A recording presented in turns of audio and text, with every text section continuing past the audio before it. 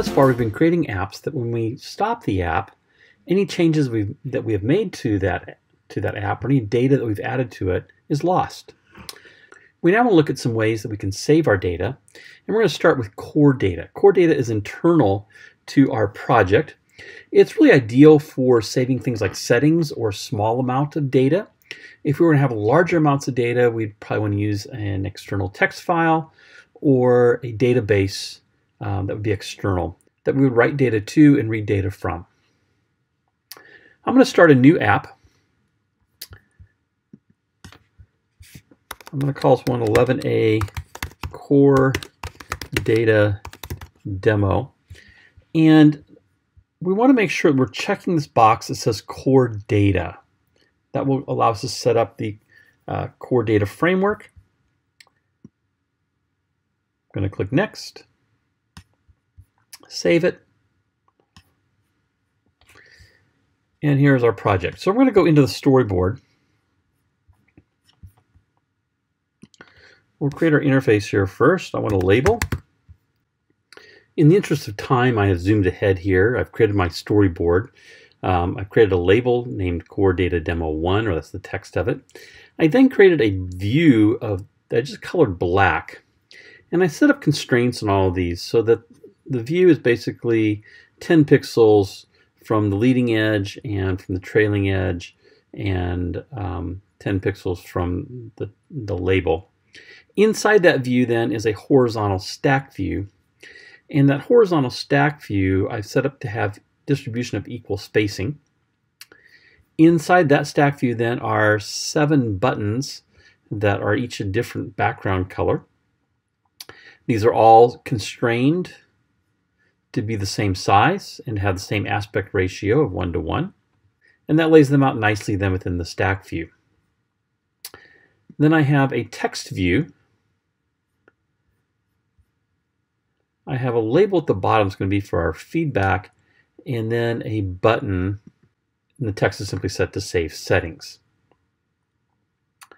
So that's our interface. What we want to have happen is when the user clicks one of these buttons, it's going to set the background of our entire screen to that color.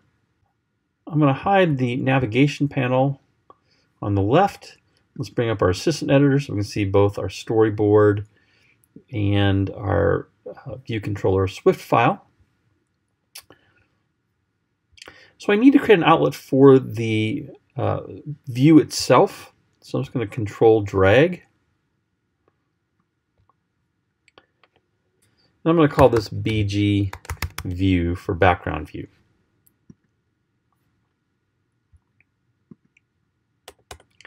I also want an outlet for the text view. I'm going to call it message text view. And I want an outlet for my label at the very bottom. And we'll call that feedback label.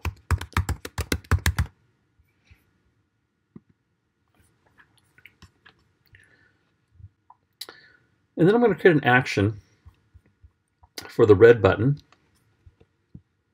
And I'm going to have all the other buttons share this same action. So I'm going to name it color BG for color background. And we'll say it's a button. Color BG button. So we'll do buttons. I want to make this an action. And we'll use a UI button for the type.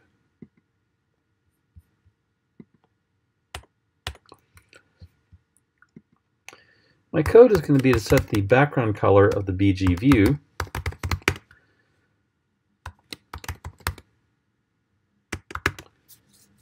to sender.background color. So whatever color the button is that the user clicks on, that's the color it will set for our background. Let's just try that. I'm going to test this in an iPhone 8 simulator. And I just noticed a problem. I think when I dragged my view to create the outlet, I actually was dragging inside the text view. So we're going to fix that.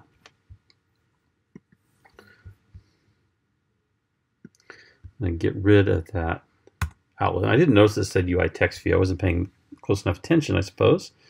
But let's also select that text view and make sure that our connection is also removed for that BG view. And then we'll come down here and just make sure we drag this. Okay, so now it's showing object view controller, and I want this to be the BG view, and we'll connect. So let's try this again. So now each of the buttons colors the background view. The problem is, though, if I close my simulator and then I start it again, the last one I checked was purple, but it goes back to white. It's not saving any of those settings that we're making. So that's where the core data is going to come into play. I'm going to bring up the navigation panel again. And in the navigation hierarchy, I got this XC data model ID. And this is where we set up our data view. So we're first going to create an entity. So I'm going to add an entity. An entity is basically just a table. So I've added an entity. We're just going to call it settings. And then I can add fields to that entity. So I'm going to add an attribute called BG color. And I don't have a color option for data type, so I'm going to use it as a string. And then we'll create a method to save the color as a string and another method to read the string and save it back out as a color. We have that message box. I also want to be able to save a message. So I'm going to add another item. This will be message. And it too will be a string. Okay, we're going to keep it very simple. That's our core data. Let's go back to our view controller. So in order to use core data or to program it, I need to add import core data using the core data framework.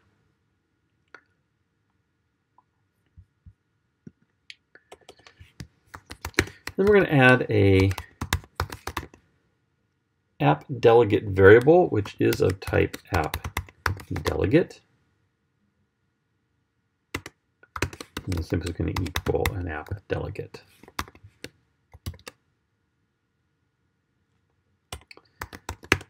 In order to use data, we need to give it context. The context here is going to be an NS managed object context. And it's going to equal NS managed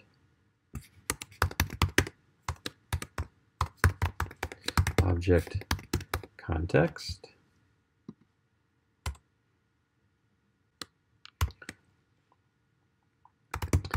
And it requires a concurrency type, which will be .main queue concurrency type.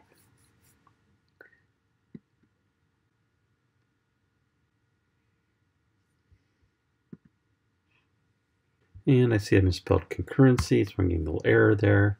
That goes away. We've got another variable. We're going to call it saved background color. It will be of type string. And we'll set it initially equal to a null string, quote, quote. We've declared our app delegate and context, but we need to validate those in the viewDidLoad. So in our viewDidLoad, we will set app delegate equal to UI application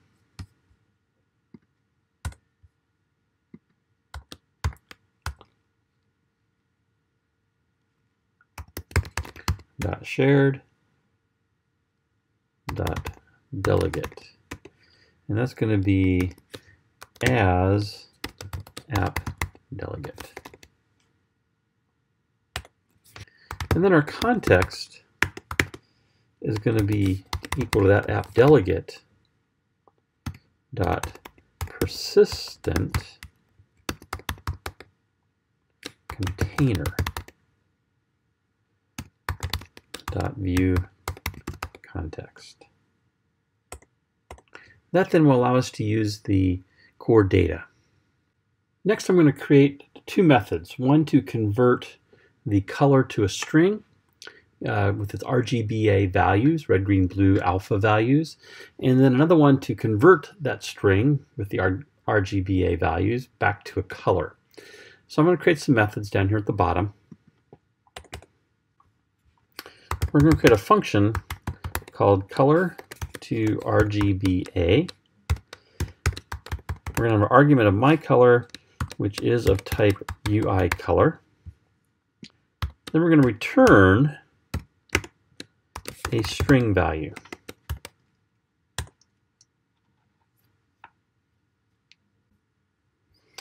And I noticed that I misspelled UI color. That'll fix that error. In the interest of time, I'm going to paste some code in that I've written previously. And in this code, I'm setting up some variables for the red, green, blue, alpha as CG floats. Those are the data types for red, green, blue, alpha for the UI color. I'm going to create a string called myColorString. That's going to be the string we're going to return. And then UI color has a method built in called getRed. It's kind of a misnamed method because it not only gets the red, it also gets the green, blue, and alpha values. And then I'm simply taking those and converting those to integers in these 4 lines. I want to store them as integers. So as floats, they have a value between 0 and 1. As integer, they would have a value between 0 and 255, which would be our 8 bits for each color. My string then is going to be interpolated from those values being separated by comma. So I'll have the red value, comma, green, comma, blue, comma, alpha. And that's what we're going to return. And then I did do a return failure if this didn't work. And we could handle that return failure in our calling statement. Next, I want to create another function to go the opposite direction. So this one we're going to call RGBA to color.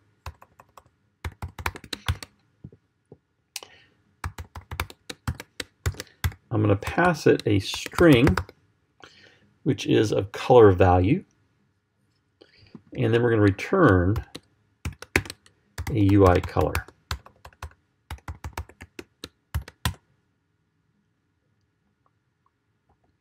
And again, in the interest of time, I'm simply going to paste some code that I've already written.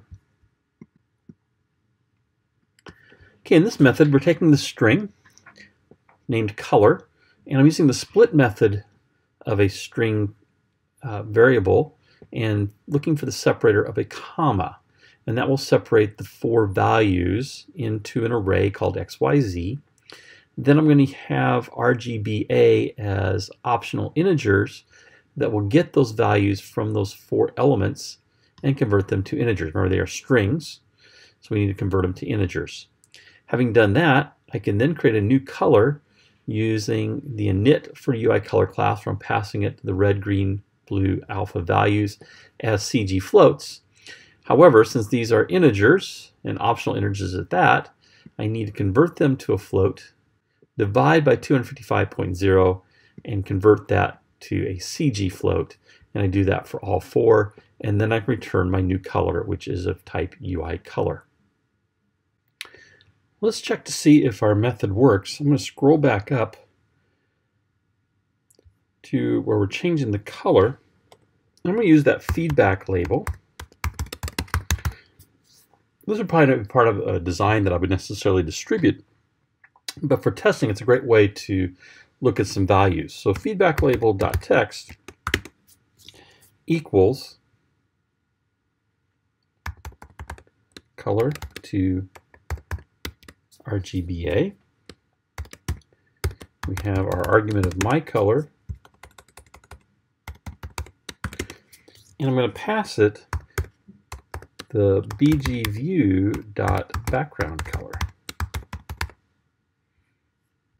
In background color, I need to unwrap that. Let's test it again. And so now when I click the red button, we can see the values for that red. This is not a pure red.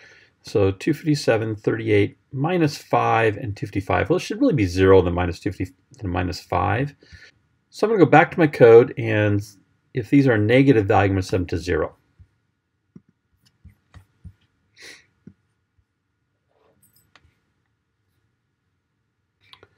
So I'm just going to add an if statement here that if iRed is less than 0, then we'll set iRed equal to 0.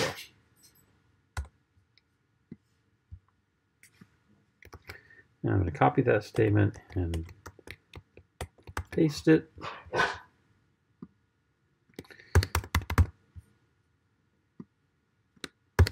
And just change the reds to green, blue, and alpha.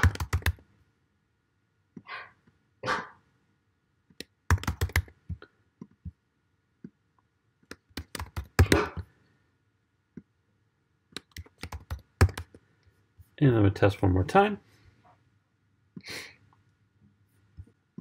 I need to set these to be variables rather than constants.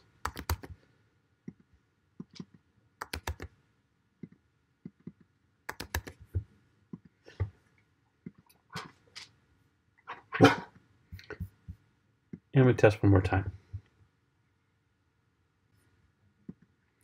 And there we now have 0 rather than -5. That noise in the background is my Rottweiler saying she needs to go out or she wants something to eat. So I'm going to pause here and come back. Next, we're going to code our Save Settings button to save the color and whatever message we put into the text view to our core data. So I'm going to create an action for that button.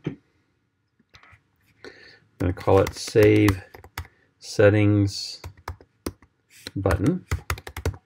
It's going to be an action. Type UI button, and we'll connect. I apologize for the noise in the background. This is now my Rottweiler sitting at my feet with a very large antler that she is chewing on. And again, in the interest of time, I'm going to paste the code in here. So here in the code, I'm going to set a variable called myEntity, which is going to relate back to our entity with settings. That was our table, in essence, that we created. And then a variable called mySettings, which is going to be the NSManage object tied to myEntity and inserted into our context. We're going to save our background data by saying mySettings.setValue, and I specify the value that I want to set. In this case, I'm going to set my color to RGBA of that background that we tested in our feedback label. And I tell which key I'm setting it for. So I'm setting it for the key named background color. That's the attribute we're setting. I'm going to do the same thing for the message. I'm going to set my settings.setValue to the text of our message text view, and the key there is message. Then we have to actually save it, and we do that by trying a context.save. And if that worked, feedback label is going to say data saved. If it didn't work, we'll put failed saving into that feedback label. So the next step is once we've saved it, we need to be able to restore it when we do our view.didLoad. So I'm going to come back up to the view.didLoad, and again I'm going to copy in some code, and then I'll explain the code. So here then is the code for in our view.didLoad. We're going to create a request variable, and we're going to use NSFetchRequest. This is what we call a generic, and I can see it's a generic by the less than, greater than symbols. And it can take different types. In this case, the type is going to be an NSFetchRequest result. And we're going to pull it from settings. So we're going to get all the records in settings. Then we're going to create a variable called letResults. And we're going to actually fetch that request in the context. Our feedback label then is going to say core data settings records. And I want to see how many results there are. And I'll show you why I'm doing that in a minute. We'll want to fix a problem that occurs with this as a result of looking at this information, that there's multiple records being saved each time. Actually, each time we click the button, we're saving a record. We really only need one record. And so if the results.count is greater than 0, meaning there's data in our entity, then for each one of those records, we're going to we're going to retrieve the value from the key BG color as a string, which is a string optional. Do the same thing And then if it's not nil, we're going to set the background view, we're going to set the background color of the background view by passing that value to our function that we wrote earlier of RGB to color. That will return a color value as an optional. And then we'll do the same thing with message. We're going to retrieve the string from the entity name settings for the key of message, put that into my message, and if that's not nil, then we're going to set the text of message text view to my message. If this doesn't work, we're doing a do catch here, a do try catch. So if there's an error, then we will get in our feedback label failed retrieving the data. So let's try this. So I'm going to save the purple color. And let's put in a message here of welcome to SMCC. I'm going to save the settings. And I see it down here in the feedback label. I get data saved, saying that it worked. Well, let's see if it really did work. I'm going to close my simulator, and we're going to come back and open it again. And if it worked, and if we're restoring everything, we should get purple background and a message that says welcome to SMCC. And that's exactly what we get. Now you notice it says down here we've got core data settings records of 1. I'm just going to create a few more settings, save a few more settings.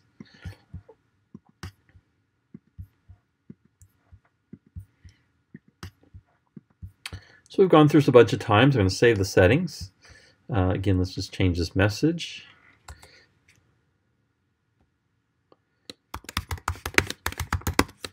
We'll say Swift Rocks.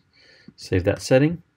And now I'm going to again close our application, come back and reopen it. And notice I've got 7 core data settings. The only one I really need is the last one. So we're going to add a little bit of code to basically delete all the old records before we save our new settings. Let's go back to our code. So I'm going to come down to the code, and again I'm going to paste in a method I wrote earlier. And this is a function I called remove old records. Again, I'm going to retrieve all the records that are part of the settings entity. Then I'm going to do a do try. I'm going to let the results equal that fetch request. If the results are greater than 0, for every result in results as an NS managed object, remember each record is an NS managed object, I'm going to take that managed object and I'm going to delete it.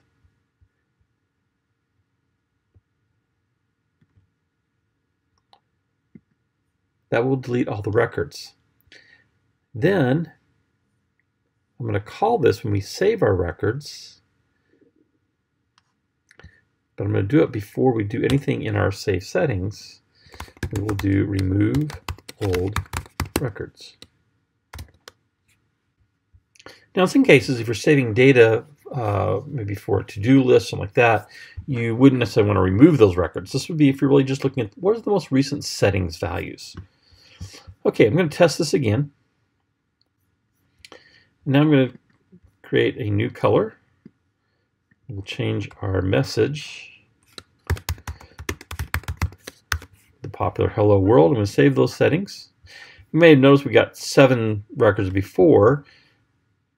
Now I'm going to close and come back and only have one record. Should I save again? Make some changes to the message.